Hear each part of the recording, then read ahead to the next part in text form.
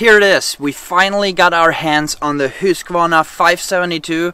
Husqvarna was so kind to send this to us after we made our review of the Stihl 462.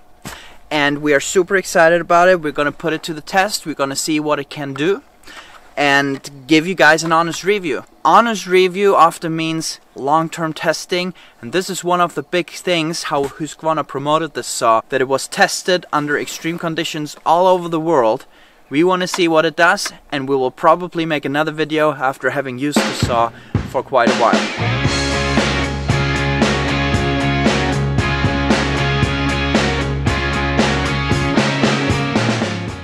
Husqvarna calls this saw the next legendary chainsaw from Husqvarna. It is the big competition to Stihl's 462, which we reviewed in a previous video.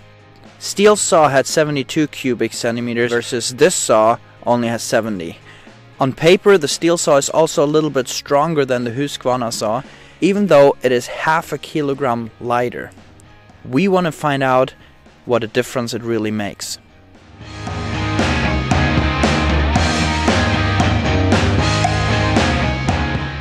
On this saw, Husqvarna placed the fins in an angle, which makes the airflow better and helps to cool down the saw. This Husqvarna saw also has auto-tune, which is the equivalent of Stihl's M-Tronic. It is not hard to notice that Husqvarna is aiming for a saw with longevity and reliability. The design of the air filter and fins just being one of the aspects in this matter.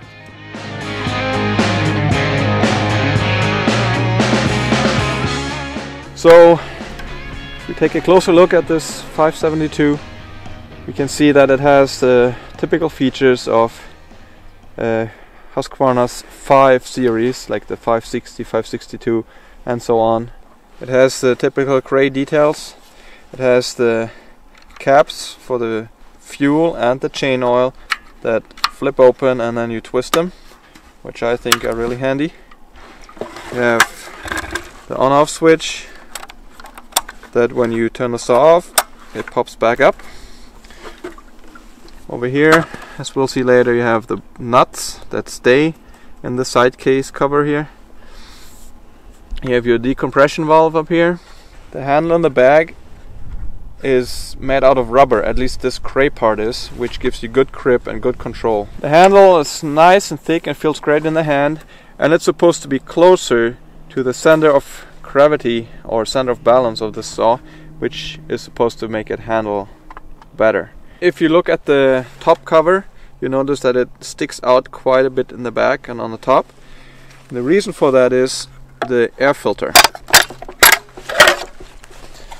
Husqvarna has designed a new air filter with a lot of surface to do a really good job at filtering out the fine stuff.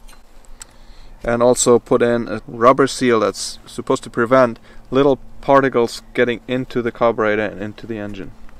This white part here is a so-called heat wall that locks off the space where the carburetor and the air filter are located and the cylinder, keeping the heat from the cylinder in that compartment so that the air entering the air filter is as cool as possible.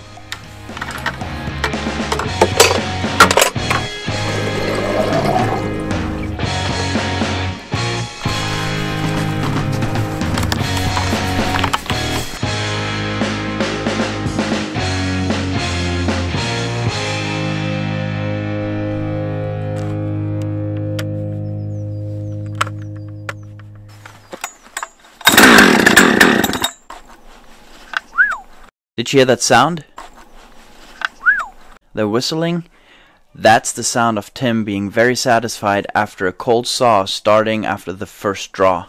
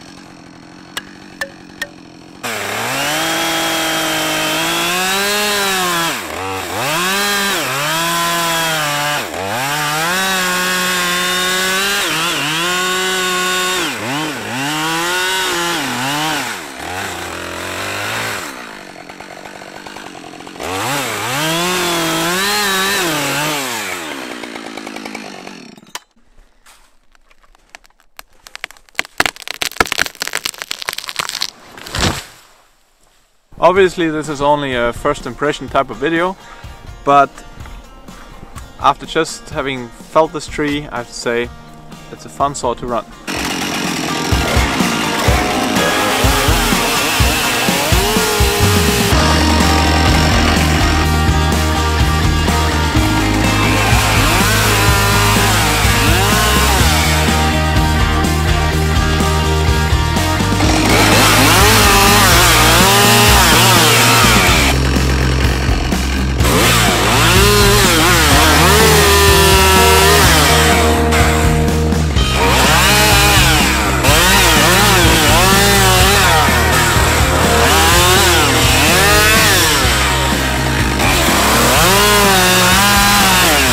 This saw has great torque and great power. I noticed that right away, and that makes it a lot of fun to use, and it also accelerates quite nice. It's also well balanced. When you go on limit tree like I did, and you can't rest your saw on the tree too much because the way the tree fell, then it gets kind of heavy. I would say you can definitely limb with it, and it is nicely balanced for that, but it does get a little bit heavy. But other than that, I think it's a great saw. It's great for falling trees. We also have the new X-cut chain on it. It's the first time for me to use it, and it feels great right out of the box, more than other chains I've used that I don't really like the way they feel without me having touched them. It's a great out of the box sharpness on the X-cut chain. Like mentioned in our review of the Stihl 462, Stihl and Husqvarna saws handle a bit different, and it comes down to personal preference. We were super impressed by the Stihl 462, and we thought that it would be very hard to beat. But after the first impression on this saw, Tim thought it was so much fun. This saw for sure doesn't come short of that. Maybe in the future we can do a direct comparison of the Stihl and the Husqvarna after even using both saws for a longer time.